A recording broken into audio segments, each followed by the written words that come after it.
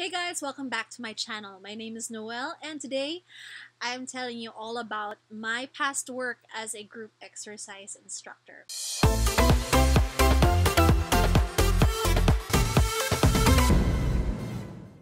If you didn't know who I was before watching this YouTube channel and before stumbling onto my blog, kikayrunner.com, I was a group fitness or group exercise instructor with one of the largest gym chains in the Philippines. And I was teaching two programs from the Les Mills system.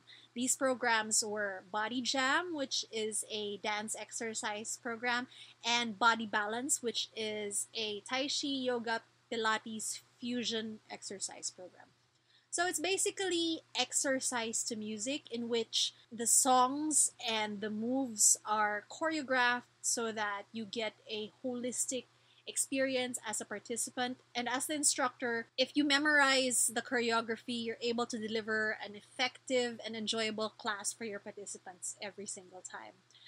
These two classes didn't really need earlier certifications. Like to teach body balance, you didn't really need a yoga certification. To teach body jam, you didn't have to have been a professional dancer. And looking back at my videos from back then, it was pretty obvious from how I moved that I was not professionally trained.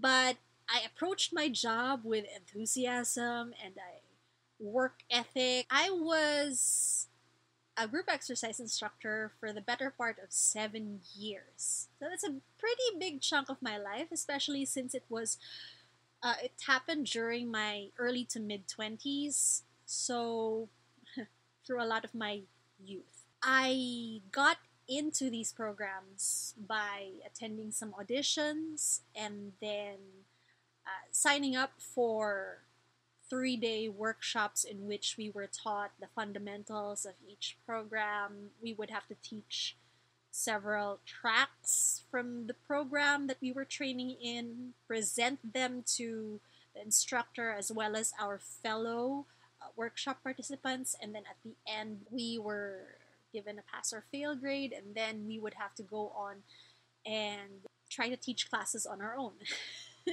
So it was pretty much just a lot of on-the-job, on-the-fly training. We would get new releases every quarter, so new things to learn.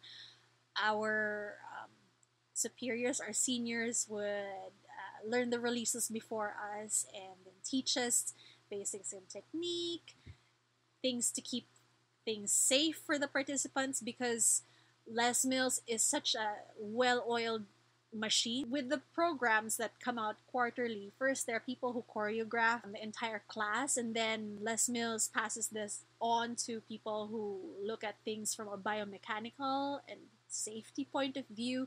If there are moves that are deemed kind of dangerous, then they build in safety measures like bend the knees, or you don't have to jump, or options like that. Or they change the moves entirely if they think that it's too difficult for an average participant to get. And then these programs are then packaged, filmed, released to us instructors, and then the instructors go on to teach our students. It was really rigorously done, and so that's why I felt confident that I could teach these programs and not injure anybody. But then you can only get up to a certain point before things start to get repetitive, which is why some of my peers would go on into higher management at the gym. Some of them would train to become trainers or presenters in the Les Mills system. And there were a lot of us who were just doing it part-time for the love of things. It was their passion.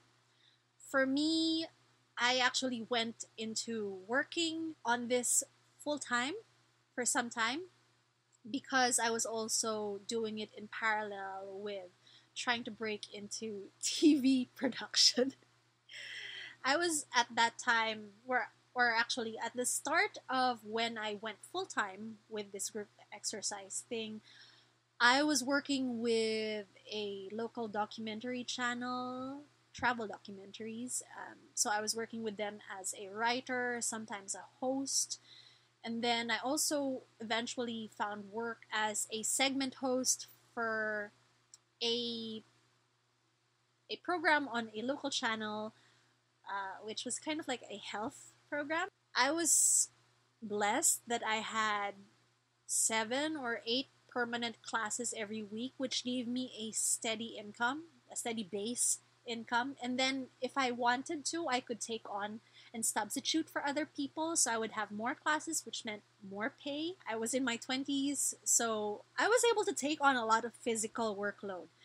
At my peak, I actually did about 12 classes every week. So that was 12 hours of pretty much a mix of high intensity interval training as dance and some really relaxing and stretching and lengthening and strengthening work. So it kind of felt balanced. But as I went on through those 7 years, I started to feel my age coming on.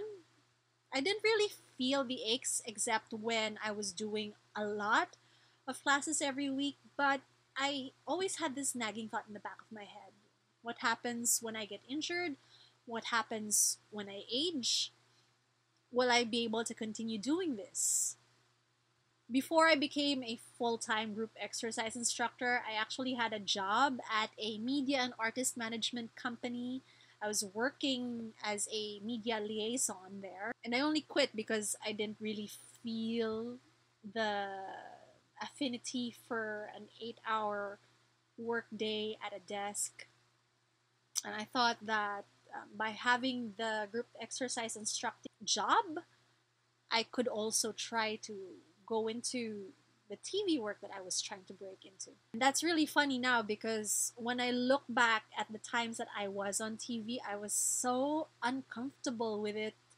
And I'm really not a very outgoing personality who thrives on a lot of attention, although I am on YouTube, so I probably do appreciate the attention sometimes.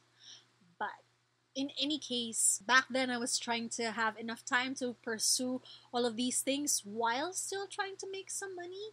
And the group exercise instructing thing was as good as it got for me. One day I kind of sprained my ankle and I couldn't teach classes for maybe 2 or 3 weeks because of that ankle. And it really drew attention to the fact that I didn't have anything else going on for me.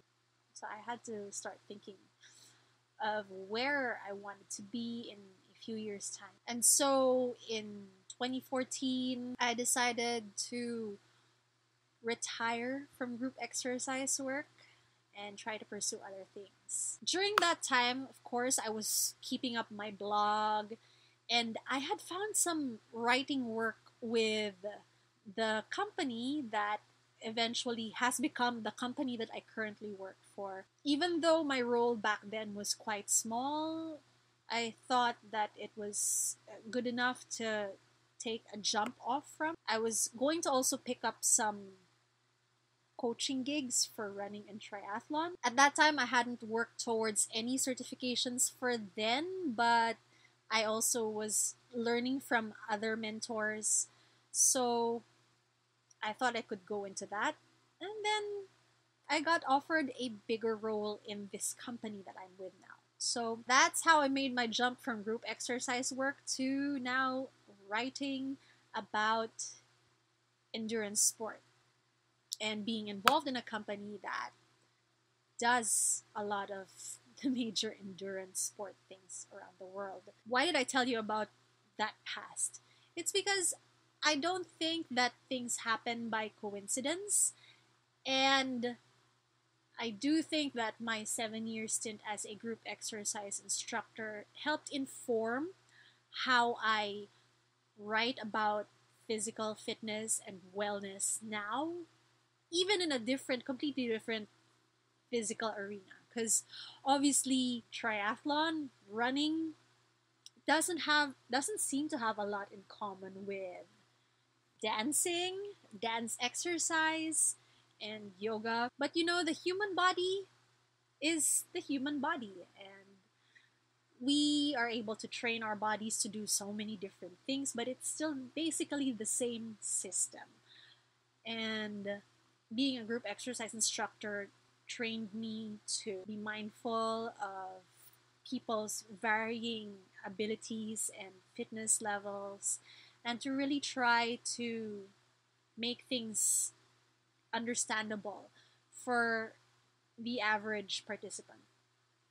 I'm not talking to like elites who understand what I'm talking about right away. And even me, I was an untrained person when I started teaching these programs. So I kind of understand how to go from zero to all the way up. Right now, the fitness industry and the gym industry is really struggling, especially here in the Philippines. I'm so happy that gyms have finally been able to open with certain safety protocols in place. It's really been a big help for those of my former peers who are still working in the gym industry. I do have a lot of sympathy for them and for what they've been through in the past year. And I was just thinking about my experiences back then and how they've formed me into who I am today. The fitness industry holds a very special place in my heart, and I'm really hoping that they will be able to get back on their feet. So there you have it. That's all for today. If you like this video, please give me a thumbs up. Please subscribe if you haven't yet,